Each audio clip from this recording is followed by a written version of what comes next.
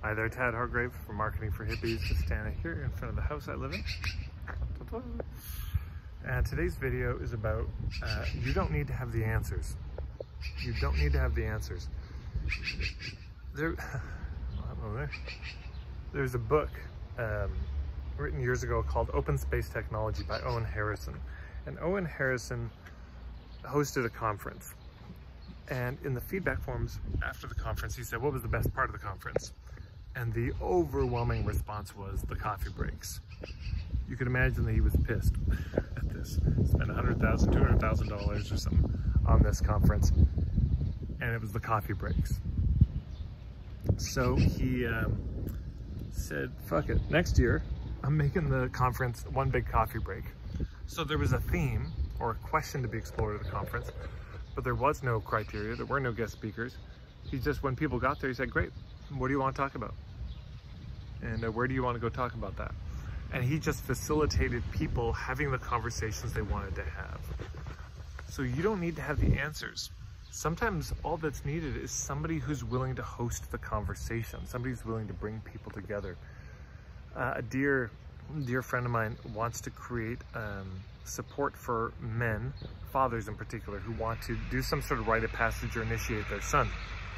But you can imagine in modern society, culturally bereft as we are, where the poverties abound, how do you do it?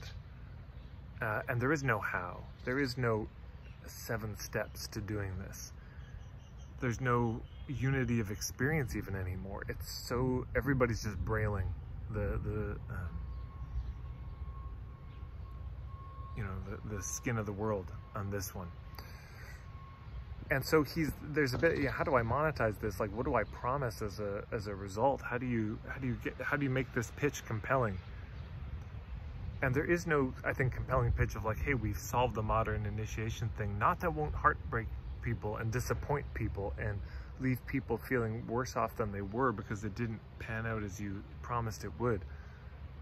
But what you could promise, you could say, look, I'm going to host a community where we can come together and talk about this and support each other and wonder about it together, share our successes and failures and resources, etc. You could do that. So you don't need to have the answers. You just have to have a theme, a question that you and a group of other people share. Because to get practical about it, let's say you start a membership of people who want to talk about this conversation. Well, at the very first level, once a week you have a Zoom call and you talk about it and you get together, and that's pretty good. But what you could do then is you could timestamp those calls, and you could break off little video chunks so that you've got videos on particular topics. So, with this kind of, fathering thing, rite of passage, maybe there'd be a topic on how do you send the kids out? What do you do when you're out there with the kid? How do you bring them back properly? Could be, how do you prepare? How do you gather the community around this? How do you help them integrate it in the months and years to come? How do you talk to your in-laws? What if you're divorced and your other partner doesn't want your kid to do this? How do you deal with that? How do you deal with the grandparents? See what I'm saying? So you can start to take clips and make all these topics. And then you realize, wait a minute, there's an excerpt from a book that speaks to this. In fact, I should make a book list. I'll do that. Why don't we have a book club? And we could just discuss these things. What about having we could have a movie night. We could watch some documentaries together. And, well, what about once the, parents go through it and the kid comes back, there could be a debrief we could host for a couple hours, and so we could collect stories. And then what if you, as the host of this network, you start to say, you're the curator, but also the collator. So you said, well, I've sat in on 100 of these calls now, listening to parents, brought their kids back. And here's the patterns I'm seeing. And you write a book of just, here's what we've learned together.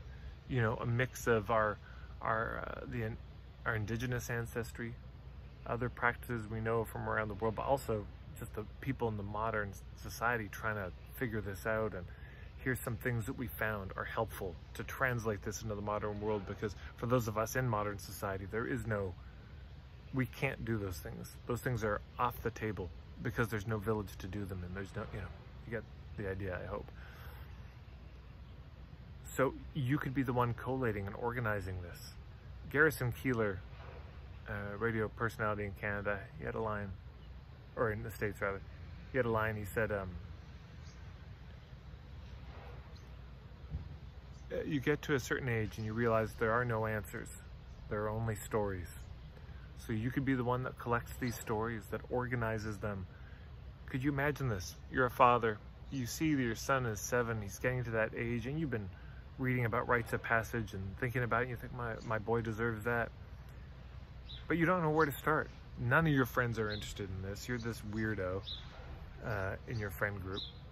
And then you hear about an online community and you join it, and suddenly you're with all these other fathers from all around the world. And you just don't feel so alone anymore. That's not bad. And then you get to hear stories and you get ideas and inspired from each other, and there's calls where you can troubleshoot. You get to debrief it after. You get directed to books and resources and documentaries you never even heard of or imagined before. Can you imagine how good that would feel? And the person running it doesn't have to have any answers, any solutions, any quick fixes. All they have to create is a space to explore a question. They just have the theater for the theme. That's it. And instead of a show on stage, they have the audience talk to each other. It's a pretty good setup. You don't need to solve the problem. You don't need to give the solution. Sometimes you just need to give a safe space for a conversation to happen that's been wanting to happen for a while.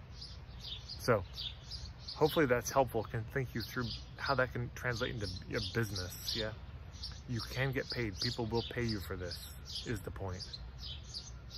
I'll leave it there. Thanks for stopping by. Thanks to everyone who subscribes here, everyone who shares these videos.